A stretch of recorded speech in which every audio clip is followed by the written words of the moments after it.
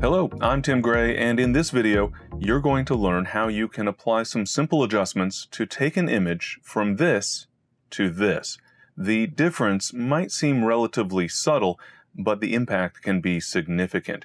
What we're seeing here is some distortion in the image. So here's my original image, which is an HDR capture, a sequence of images of different exposures assembled here in Aurora HDR into an HDR result. And of course, I can process that HDR image, applying tone mapping and various adjustments. So I've corrected the color, I've fine-tuned the overall tonality, but you might be able to see that there's a bit of distortion here. Part of that was caused by the lens itself, a bit of barrel versus pincushion distortion, for example. Some of it was my own perspective, the position from which I was photographing. And so we have some lines that should be vertical that aren't exactly vertical, and just a little bit of overall distortion in the image. Fortunately, in Aurora HDR, it is very easy to solve for these problems, both lens corrections as well as transformations. To get started, at the top of the right panel, I'm first going to choose my lens correction option. And here you'll see that we have several sliders that allow us to correct for the overall behavior of the lens, essentially some image quality issues that might have been introduced by the lens that was used. For this image, I certainly want to apply a little bit of distortion correction. Notice that as I hover over the slider, I get a grid view on my image so that I can better evaluate the right setting to use.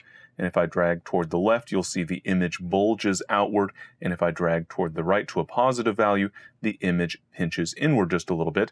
In this case, I just need a little bit of a positive value to correct for that barrel distortion in the lens. That looks to be much better. Again, referencing the grid on the image as I'm applying that adjustment so that I can find just the right setting. For this particular image, fortunately, the lens that I was using did not cause any fringing or chromatic aberrations. If I saw color fringing along the edge of the image, I'll go ahead and zoom in fact, so that we can get a closer look at the image, and you'll see there's no color fringing. I could create color fringing if I wanted to by adjusting the value for defringe or for remove CA or chromatic aberration. You can see that that causes color fringing. Of course, if that color fringing actually existed, I could adjust the slider value for both defringe and remove CA in order to actually remove that color fringing. Fortunately, though, in this case, I can reset those values to 0 as there was no apparent fringing in this image. I'll resize to fit the screen once again, and we'll see the effect of the de-vignette. We can compensate for light fall off at the corners, the edges of the image, brightening up those edges.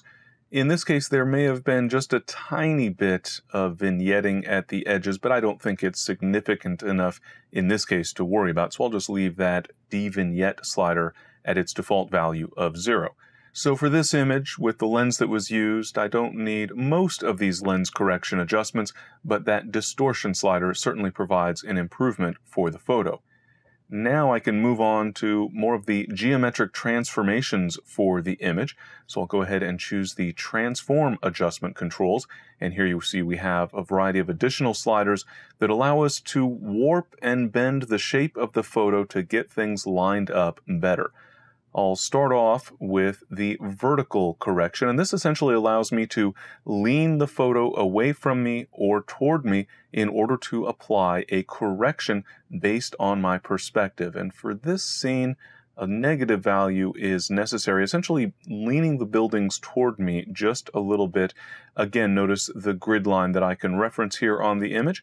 That looks to be pretty good for that vertical transformation. The horizontal transformation is very similar, just operating horizontally, essentially rotating that image around just a little bit. And for this photo, I think things lined up pretty well, but I'd like a little bit of a positive value for that horizontal transformation. You can probably tell pretty easily that my horizon wasn't straight. It's especially evident from the building here, the bell tower, where we have the tower leaning to the left rather obviously.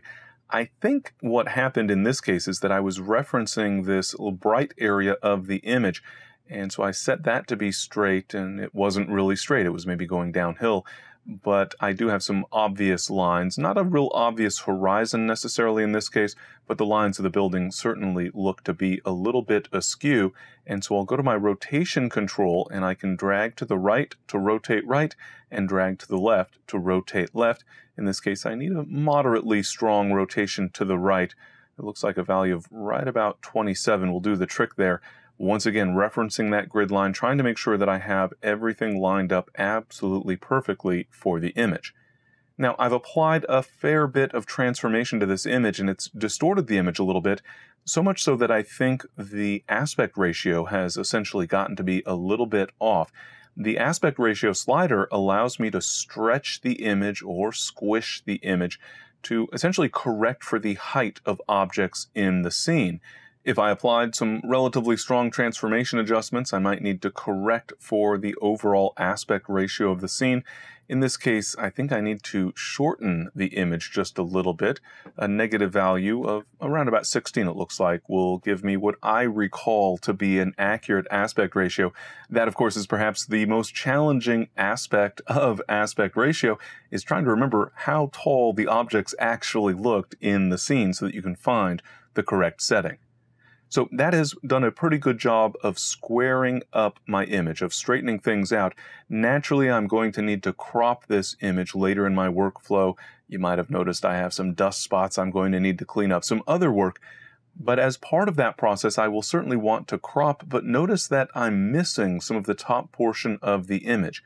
And that's where the scale as well as the offset controls can help.